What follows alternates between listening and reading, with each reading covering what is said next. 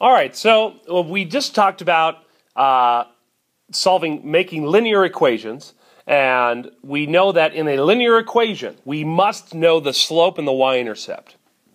Earlier this year, we also talked that the slope is the same thing to the unit rate, meaning the cost of something, or it costs $5 per one t-shirt, or it costs $20 for 4 t-shirts. So we have a rate or a slope, and it helps us understand how much things cost if we buy a certain amount. And we use the unit rate to find out how much it would cost for a particular amount of hours or shirts or something like that. So in this problem, we need to always find the slope or my rate. So it will say something like a money amount, like $8 per hour, or $5 per shirt. It will usually involve money, and it will involve time or some type of item. Okay. And then the second thing we need is the y-intercept, which we talked about is also the initial value. Another thing it could mean is when we look at these problems, is there an extra cost? So rather than it like costing $8 per hour, is there an additional fee like you bought something extra, or even to rent something you have to pay $5 up front or $10 up front? So the y-intercept, or my initial value, is money I have to pay before I can even start using it per hour or start even making per shirt. So those are the two things we need to find. So let's look at number 1 here. Oscar wants to rent a boat. Good job, Oscar. The rental shop charges an initial fee of $12. Okay, I'm going to underline that. That sounds important. Initial fee of $12. And remember, I said initial earlier. All right, the initial fee of $12 plus $8 per hour to rent the boat. If the total cost was $120, for how many hours was the boat rented? And if he rented the boat for 3 hours, what would the total cost be? So in the problem, they're typically going to give you everything you need to set up an equation before you start figuring out anything else. They're going to give you all the information you need to make an equation before you have to answer the question, which is asked, what if the total cost was $120, how many hours was the boat rented? So, first thing, we know that our equation that we need typically is y equals mx plus b.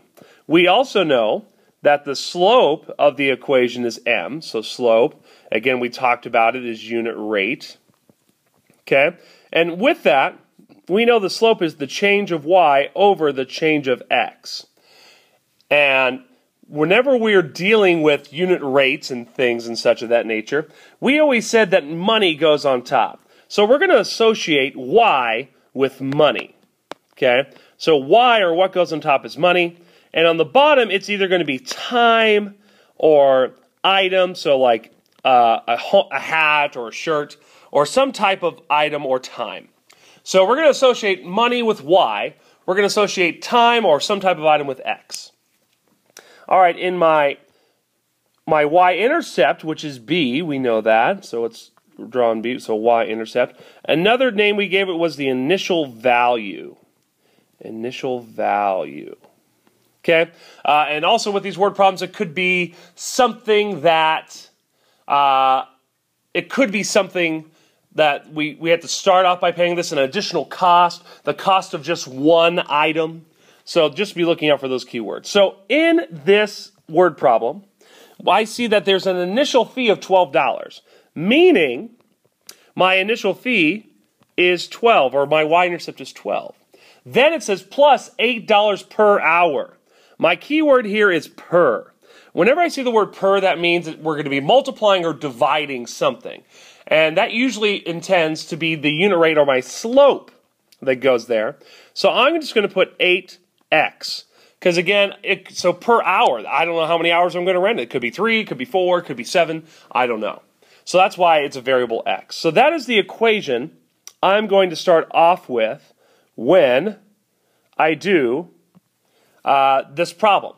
So y equals 8x plus 12. Now, let's go ahead and go to a new slide here real quick. We're going to keep that same, oh, no, come back here. So we want to work with the same information. There we go. Work with the same information, but now just work with the equation that we have. So in this equation, we want to know if the total cost is $120, how many hours was the boat rented? So remember, we talked about it. Y is going to equal money. So Y on top, and money is always on top. So we associate money with Y, and in this case, the hours with X. So it tells me the total cost of $120, meaning I'm going to plug in 120 for Y. And then it says how many hours was the boat rented. So again, I don't know how many hours. That's X. We need to figure out what X equals. So to get X by itself, we subtract 12, and we get 108 equals 8X. In order to get X by itself, we divide by 8, and you're going to get X equals 13.5. Now, remember, we just talked about it. Whenever we're dealing with real-life problems, we have to include the rate, or the units. We have to say 13.5 what? And remember, if Y was the money, X was the time, which in this case is hours. So, if we spent $120 on our boat, that means we spent 13.5 hours on the boat. That's how long we rented it for. Now, here is the next question. So we answered that first question. If the question was, if the cost was $120, how many hours was the boat rented? We know that it was for 13.5 hours. Now there's a second question. And we're going to use our same equation, but now we're going to get a second answer. So let's go ahead and re-paste our question here. So, if he rented the boat for 3 hours, what was the total cost? So this time we know how much time we rented the boat, meaning time goes in for X, but we don't know how much it's going to cost. So I'm going to plug 3 in for X, and the cost will be Y, meaning we're going to find out what Y is. So, Y equals 8 times 3 is 24. And 24 plus 12 equals 36.